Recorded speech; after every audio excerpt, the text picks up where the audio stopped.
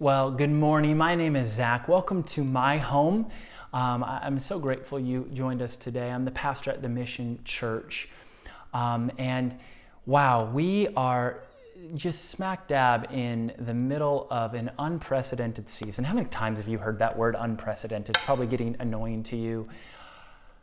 I don't know how you feel, but probably for the first time in this whole process, I finally came to this moment. It was really last week, starting on Sunday, where I became very weary of and fed up, that's more of a blunt way of putting it, of this season. I don't know if you feel this way, but there's a sense in which I feel like we don't even see the light at the end of the tunnel. There's a sense in which, gosh, I'm weary from just having to stay and not being able to see other people. I think really the heart of my weariness more than anything is that I miss you guys. I miss seeing you all on Sunday morning. I miss having conversations with you. And I know that God is using this for good. I know that He's using this for your good. I know that God is teaching each and every one of us a lot of really important things, and I'm praying that you would have ears to hear what God is teaching you. But I just want to say, I miss you dearly, and that leads me to my just next thing. I really want to connect with you. I really want to hear from you. I want to know how I can pray for you. And so would you please consider shooting us a text? You can just text this word, TMC Connect, to this number right here, 94000, and it will shoot you a link, and you can fill out our online connection card and let me know how I can pray for you. If you maybe you just started watching online, we've never met before, I want to connect with you, and again, this is the best way to do it. Just text TMC Connect to this number, 94000. If you have your Bibles, turn to John chapter 12. Today I want to talk to you about purpose. I want to talk about finding my purpose, or maybe you might call it finding your purpose. And as you break out your Bible, John chapter 12, verse 12 is where we'll be at. Before I read it, I want to share just a few very short biographical stories that I think will set up our time together. Some of these stories are people I know personally. Some of these stories are just inspiring stories I've read. A number of years ago, I read this book. It's called Kisses from Katie. It's about this girl who in high school, she went on this mission trip, I think it was to Uganda, with her mom, and came back and just really was pretty transformed by that. And the time came for her to graduate from high school and go to college. And listen, this is a girl that by our American culture standards, she had it all. Voted prom queen, drove a nice classic chick car is what you might call it. I think it was like the Volkswagen Bug. I say that because my wife had one and I even drove it myself. It was yellow. It's not my manliest moment. That's a whole nother story. So here's this girl, kind of has it all. Her parents are about ready to send her to this private Christian college. I mean, this girl, she's got so many incredible opportunities right before her. And then she feels like God is calling her to instead go to college, go to Uganda and teach for a year. So she talks to her parents and they say, okay, you can go for a year. And so she goes and she begins to teach there and realizes, and her eyes are open to the tremendous needs that are there. She begins to find that these kids that she's teaching, some of them, they don't even have any parents. And so what ends up happening over the next year and over the next couple years is she stays. She stays. She starts her own school of her own. She adopts, listen to this, 14 different kids. She goes on and she does a significant amount of other things, but she gave up this kind of comfortable American lifestyle and traded it all to adopt 14 kids and teach in a small school and serve that community that was in need. I think of another story, this a story of a pastor. He wrote a book, this is a number of years ago. He wrote a book that became an international bestseller, translated in all to these different languages, and literally became a multi-millionaire overnight. And here's a guy who lived a pretty simplistic lifestyle, had been driving the same car for 8-9 years, had lived in the same house for a couple of decades. I mean, this guy him and his wife and his family lived a pretty simplistic lifestyle. And overnight, he becomes a multi-millionaire. And they stop and come to the point and realize, what are we going to do? We could upgrade our lifestyle, get a new car, build a bigger house. I mean, what could we do? And they prayed about it. And what they decided to do was to add up all of the money he had earned from his church and the salary he had been paid for the previous 23, 24 years, and he paid it all back to the church and decided to start working for free. He then took the rest of all of this other money that he had, it's still millions of dollars, and started an organization, and the heart of the organization would be to go and plant churches across the world and train and equip some of the poorest of the poor people. And what they decided is, you know what? We have enough. Instead of increasing our lifestyle, we'll serve and raise the bottom lifestyles of others. We'll go and serve by planting churches across the world. And so what they decided is to give away 90% and live on the 10. I think of another story. These next two are people I know. There's a couple at our church. I'm sure many of you know them. They've adopted 2 children. They're in the process of, God willing, adopting their 3rd child. They're foster parents. They've fostered a number of different children. I mean, they're just giving their life to this. They're now at the point where the more they get into this, the more opportunities they have. They're now at the point where they're supporting a number of other foster families. They're at the point now where they are literally stepping into empowering other people and equipping other people to become foster parents. They are now also at the place where they are working with other churches to help them start and see a foster care ministry take off. And this is not a give up a Saturday afternoon kind of work. This has become their lifestyle. I think of another person in our church. I was talking to him a number of months ago. Ever since he was 16 years old, he's gone on a mission trip every single year, giving up weeks, sometimes 2 weeks of his vacation time, having to either spend or raise hundreds, sometimes thousands of dollars to go on these mission trips. But he goes because he feels called, and he goes to serve others because he feels called. And what's happened is him and another gentleman in our church now have started and seen what I would call a gospel movement in Sierra Leone, Africa, where they have seen hundreds of salvations, hundreds of baptisms in Sierra Leone because of this organization, Impact a Life, that they have started and seen move forward. They've started a Christian school that is growing and flourishing. They've planted churches. I mean, like I said, a gospel movement. And again, this is not like a Saturday afternoon they pour themselves into this. This has become a lifestyle for them. This has become a heart of generosity for them. I tell these 4 stories for a reason. They all have something in common. In fact, all of them have 3 things in common. The first thing in common is this. All 4 of these stories come out of a sense of purpose. Every story I told, these people aren't doing these things willy-nilly. They are doing them because there is a tremendous sense of purpose that they have by doing these. The second reason is this. The second thing that it has in common is this. All 4 of these stories reveal a radical, sacrificial service for the sake of others that is driven by a love for Jesus. Let me just say that again. All 4 of these stories tell a story of people who are radically sacrificially serving. This is not just like a one-time service thing. This is their lifestyle, a radical, sacrificial service for the sake of others that's driven by a love for Jesus. They're doing this because they love Jesus and they want to follow Jesus. And here is the third thing that I hope these all have in common.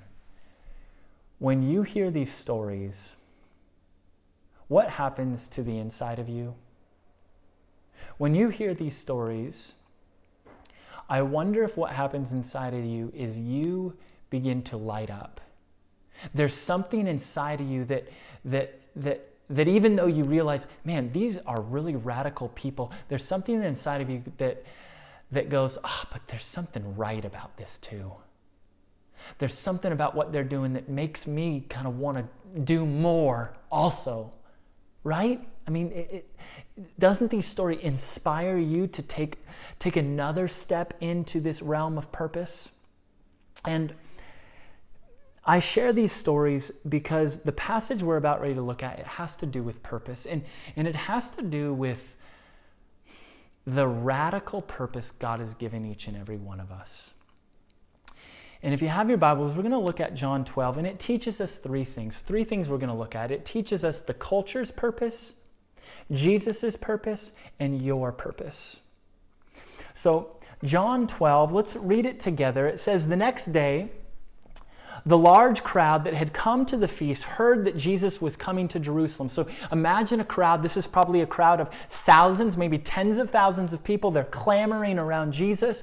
And it says they took palm branches, branches of palm trees, and went out to meet him, crying, Hosanna! Blessed is the one who comes in the name of the Lord. Even, listen to this, the King of Israel. Don't miss that. They are literally proclaiming Jesus to be the political king of Israel. That's a big deal. This is like you having a massive parade with thousands of people and you're going out and saying, this is the new president, or this is the new governor. This is... They are trying to make him the king of Israel. And it says, and Jesus found a young donkey and sat on it, just as it is written, fear not, daughter of Zion. Behold, your king is coming, sitting on a donkey's colt. His disciples did not understand these things at first, but when Jesus was glorified, they remembered that these things had been written about him and had been done to him. The crowd that had been with him when he called Lazarus out of the tomb and raised him from the dead continued to bear witness. So everyone is clamoring, this is the King of Israel. Other people are saying, not only is he the King of Israel, but man, I heard and I saw him raise Lazarus from the dead. Jesus is amazing. Let's make him our king. And listen to what happens next. The reason why the crowd went to meet him was that they heard he had done this sign. So the Pharisees said to one another, you see that you are gaining nothing. Look, the world has gone after him. Now, among those who went up to worship at the feast were some Greeks. So these came to Philip, who was from Bethsaida in Galilee, and asked him, Sir, we wish to see Jesus. Philip went and told Andrew, and Andrew and Philip went and told Jesus. Let's make sure this picture is painted vividly clear. Jesus is coming into Jerusalem. Everyone is shouting, this is the King of Israel. This is the King of Israel.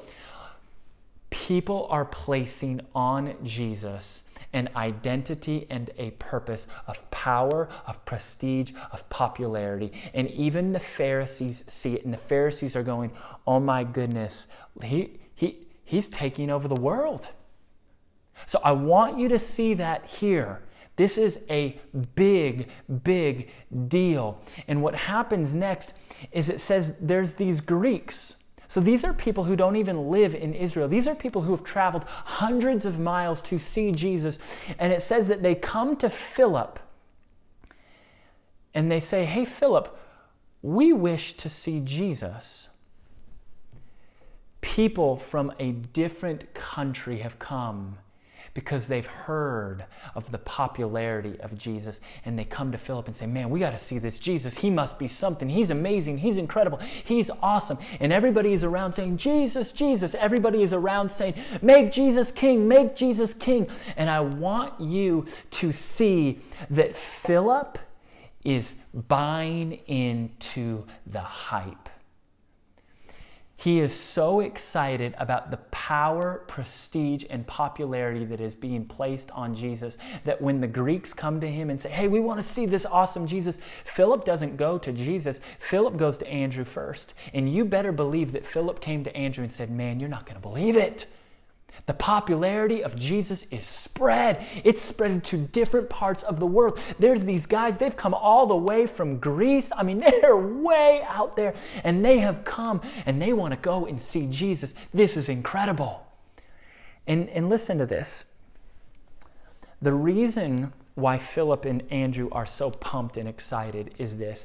If Jesus is made the political king of Israel, that would make Philip and Andrew and the rest of the disciples princes. That would make them extraordinarily powerful. What we see here in this passage is this.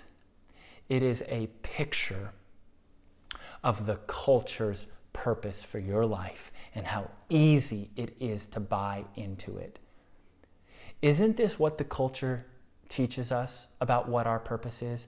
Doesn't our culture teach us that our purpose ought to be about being bigger, being better? Don't we live in a culture that teaches us, that says your purpose, it should be power, it should be prestige, it should be popularity. You should have more followers on Facebook or Instagram. Your purpose, it should be rags to riches. It should be obscurity to popularity. It should be climbing the corporate ladder. It should be powerless to powerful. The purpose of your life, the culture says, is this: your kingdom come, your will be done. Doesn't it? It says that. And it's easy for us to be like Philip and Andrew, to go, yeah, that does sound nice, to make my purpose to become real rich. That does sound nice, to make my purpose to really climb that corporate ladder. Now let's be really, really clear here. There's something inside all of us that is probably saying this: well, what's wrong with being rich? What's wrong with climbing the corporate ladder? What's wrong with having a position of power or authority or influence? What's so wrong with that? And here's the truth: nothing. Never once will you see Jesus condemn a rich man for being rich. Never once will you see Jesus condemning a man of authority for having authority. Jesus never condemns these kind of people, but what he condemns and what he calls out is when these people make it their purpose. It's when these people take their riches and build their kingdom instead of God's kingdom. Take their power and elevate themselves rather than serving others. This is the culture's purpose for your life. Your kingdom come, your will be done. But I'm here to tell you it is an empty purpose. And that's exactly what Jesus does next. He calls out this purpose. So they come, Philip and Andrew come to Jesus and they're like, Jesus, this is amazing. Listen to what they're hearing. Listen to the chance that they're giving you. All this power. You're going to be king. This is awesome. And listen to what Jesus says. Jesus answered them, guys, the hour has come for the Son of Man to be glorified. Truly, truly, I say to you, unless a grain of wheat falls into the earth and dies, it remains alone. But if it dies, it bears much fruit. Jesus will do this often, where people will come to him with an agenda they want him to pick up. And the disciples come to him with this agenda of, Jesus, man, we could really take this power to a whole new level. And Jesus stops them right in their tracks and says, that's not my purpose. Here's my purpose right here. He says the hour. Every time that Jesus refers to the hour, he does this a ton of times in the Gospel of John, but every time he does, he's actually talking about his death. He says, guys, I did not come to be the political king of Israel. I did not come to gain power and prestige. I came to die. And he even gives this metaphor. He says, listen, truly, truly, I say to you, unless a grain of wheat falls into the earth and dies, it will remain alone. It will remain alone and it will remain useless. But listen, if a grain of wheat is buried into the ground, it will die and then it will bear much fruit. Let me give you an example of what Jesus is saying right here. I don't know if you can see this. This is a cashew. Actually I was in Sierra Leone, Africa in October, and they had several bags of these cashews. And I picked one up and I said, hey, what do you guys use these for? And I assume they said, well, we use to eat them. And of course they do. But what they use these for more than anything is they use these to plant. Now this is a single cashew. I could crack it open and I could eat it, and I don't know how good it would be or not, but I'm sure if it was fresh enough, it would be good. Or what I could do is I could bury this into the ground. And what will happen is if I bury this into the ground, it will begin to rot and it will die. This will die, but once it dies, it will sprout and become a tree. Cashew trees can grow up beyond 40 feet in height. And literally what can happen is if I choose to not eat this and serve myself and instead put it into the ground and let it die, it can bear fruit and bear fruit hundreds of thousands of fold. It could bear hundreds of thousands of these over the next several decades. And Jesus says this, my purpose is not to be the political king. My purpose is not to become this powerful, prestigious person. My purpose has come to die so that others might live. Jesus puts it this way a few verses later. He says, now my soul, it's troubled. And what shall I say? Shall I say, Father, save me from this hour? Should I say, Father, save me from dying? He says, no, for this purpose I have come to this hour. What is Jesus saying? He says, guys, my purpose is not power, prestige, popularity. My purpose is to die so that others might live. Matthew 20 says this, Jesus says this, even as the Son of Man came not to be served, but to serve and to give his life as a ransom for many. The culture's purpose says, further yourself. Jesus says, my purpose is to die so that others might live. And then what Jesus does next, back in verse 25 and verse 26, is he begins to define your purpose. And what I want you to see is that Jesus' death for your salvation becomes the way you ought to live and imitate. Jesus' purpose becomes your purpose. Listen to what he says. This is in John chapter 12, verse 25. Here, I lost my slides. Oh, there they are. You're not going to be able to see it for some reason, so I'll just read it here. Jesus says, whoever loves his life loses it, and whoever hates his life in this world will keep it for eternal life. You need to listen to that. You need to hear that. Listen to what he says. Whoever loves his life will lose it. What does he mean by that? To love your life is to serve yourself. It's to look to yourself. It's to look to your wants. It's to look to your desires. It's to serve yourself. And isn't this what the culture says? Don't we live in a culture that says, if you want to find your purpose, don't look to God, look to yourself. If you want to see your purpose in life, don't look to others, look within yourself. And do what you feel is best. Do what you feel is right. Be true to yourself. Look to yourself to find your purpose. That's what our culture says. And Jesus says, if you look to yourself to find your purpose, you'll lose your life. You'll feel so lost. Do you know why you will feel so lost if you look to yourself for your purpose? Is because God created you for bigger things than yourself. Rick Warren, he says this in his book, Purpose Driven Life. He says, you were created by God and you were created for God. And until you understand that, a lot of things in life are not going to make any sense at all. And so Jesus says, you want to find your purpose? Don't look to yourself.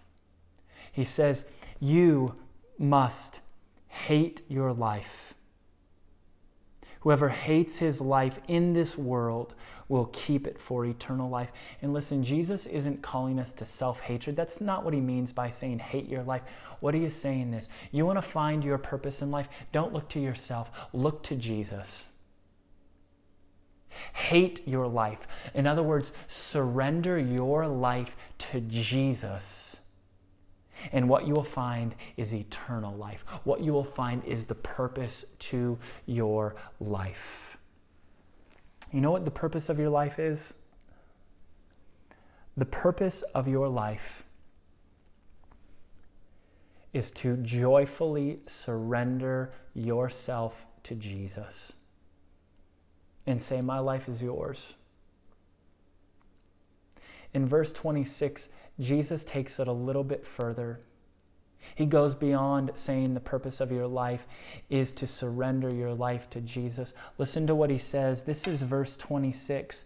If anyone serves me, he must follow me. And where I am, there my servant will be also. If anyone serves me, the Father will honor him. Listen to this one more time. I need to read it. If anyone serves me, he must follow me. We should go, wait a second, Jesus, follow you where?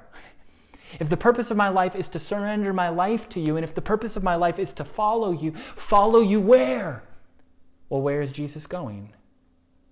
He's going to the cross. If anyone serves me, he must follow me. Must follow me to the cross. And he must be my servant. And if anyone serves me, the Father will honor him. So to put it very, very clearly, the purpose of your life is to joyfully surrender to Jesus and to follow him by sacrificially serving others.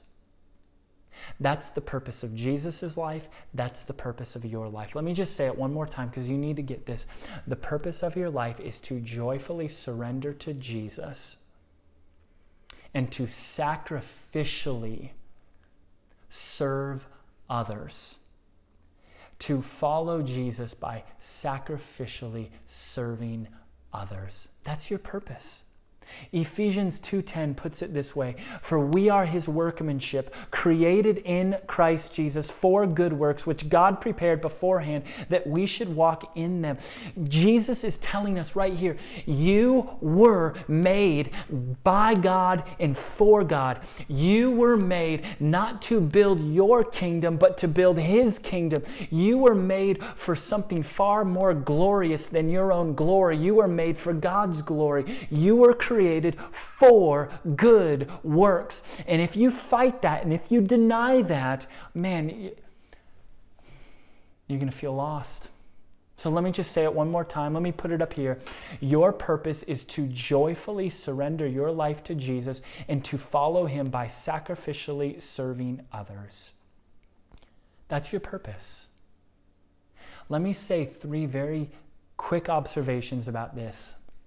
Observation number 1, this is radical, okay? This is radical. To joyfully surrender my life to Jesus? Well, what about my life, Jesus? What about what I want? What about what I desire? What about me? What about me? Isn't there a sense in which we do that? Well, what about me, Jesus? What about you? I know that's hard to hear.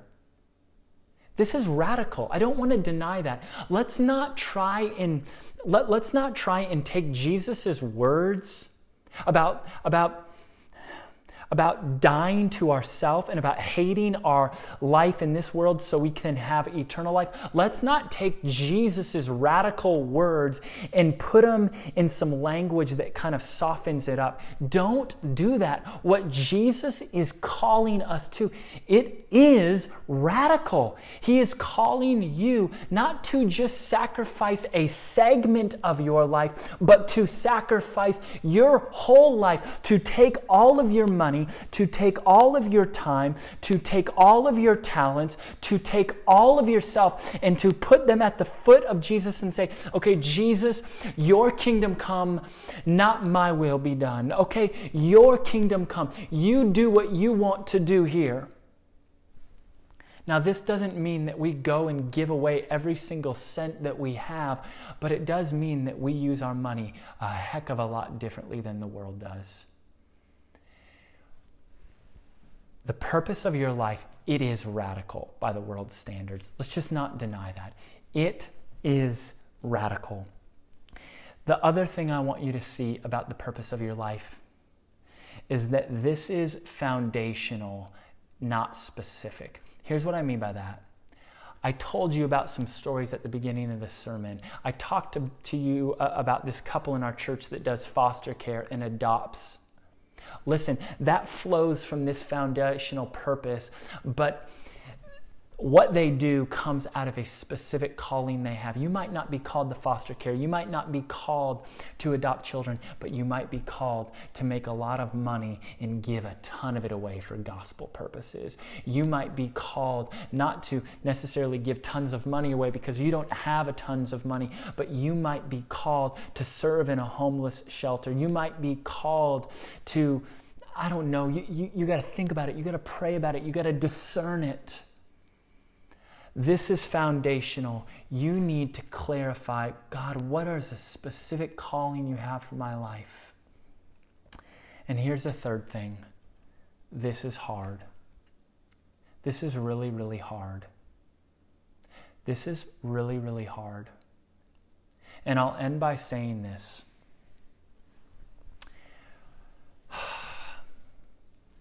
This is hard. But if you do it, you will find two things. Jesus is worthy, and this is worth it. I used to follow Jesus more out of an act of duty than a joyful delight. If I'm honest, I followed Jesus more out of duty. Jesus, you died for my sins. Gosh, I guess I owe it to you to follow you and to serve others. And then by the grace of God, it was like a switch went off in my life, and I became overwhelmed by the gospel. I became overwhelmed with, I'm just going to call it a love for Jesus. I love Jesus more than anything in the whole entire world. Do you know why I serve Jesus? Do you know why I do some of the things that I do? Do you want to know why I want to passionately pour out my life for this purpose? Is because Jesus is worthy. I don't do any of this out of an act of obligation, nor do I do it perfectly. But I do this because I love Jesus with all of my heart. And you need to ask yourself a question. Do you follow Jesus out of duty, or do you follow Jesus out of delight? And I'll be honest, sometimes it starts with discipline to follow Jesus, but don't get trapped in following Jesus out of duty. If you do, I'm telling you, you don't get the gospel, and you need to spend some time on your knees gazing at the worthiness of Jesus. And then here's the second reason why you should do this. It's worth it. It's worth it. Go back to John 12, 25 and 26. Jesus says, if you do this, you will have eternal life. If you do this, you will have the presence of the Father with you. And if you do this, you will bear much fruit. Let me end with this. This is a quote that has become a mantra in my life. C.T. Studd, who was a missionary, said this. He said this, only one life 'twill soon be past. Only what's done for Christ will last. And I want to live that way. It may cost me everything to live radically for Jesus, but I found that it's worth it. And I want to live a life that matters. So as we go, and you'll find these questions, and it's not coming up on the screen. I wish it was. I'm having technical difficulties. There's 3 questions that should be up here. You can find them in the worship guide, so go and get the worship guide. Here's the 3 questions I want you to pray through and talk through. What purpose do you feel like you are living for right now? Why do you follow Jesus? And lastly, what specific, unique ways is God calling you to sacrificially serve others? Go and pull out the worship guide and talk about those and pray about those. And let's live the radical life that Jesus called us to. And when we do, people will see the love and life of Jesus in you. Let me pray. Father, would you bless this time of worship we're about ready to enter into? And even though you call us to a radical life of sacrificially serving you, remind us you are worthy and it is worth it. Amen. God bless you.